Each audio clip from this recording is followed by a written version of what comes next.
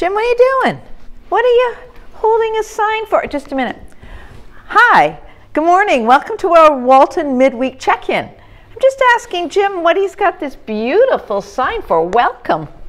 Well, do you know since the last time we had Walton newcomers breakfast, Yes. it was a lunch back then, but at breakfast, we've welcomed over 25 households to the congregation. 25 households?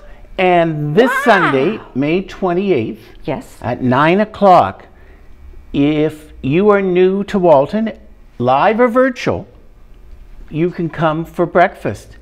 If you've never been invited to a new members or newcomers lunch before or breakfast, come along. Wow, that's neat. And there might be people that have been coming here for 2 years. And some more. Right? Well, you know, COVID sort of neat. interrupted things. We used to have them every 2 years. Yes, that's right. So it's 2019 approximately, the last one. Wow. So we worship at 10 o'clock. Yep, don't forget, 10 o'clock. And you can come for 9 o'clock. And it's also Pentecost.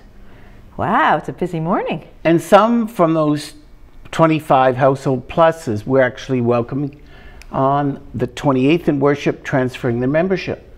Oh, that's right too. Yes, it is a busy morning, isn't it? We really are welcoming. And it's great. And we really look forward to welcoming people officially into membership, but welcoming people at the breakfast. And we welcome you. Maybe you've been watching these check-ins and you've never made contact with us in the sense of going on our email list or mailing list, or maybe you even want to transfer your membership or look at something along that line. We'd be pleased to talk to you. So let us say a word of thanks, Okay. a word of blessing. Oh God, we give thanks for everyone who sees Walton as their church home, worshiping live, virtually, or a combination of both. We especially welcome those who are new.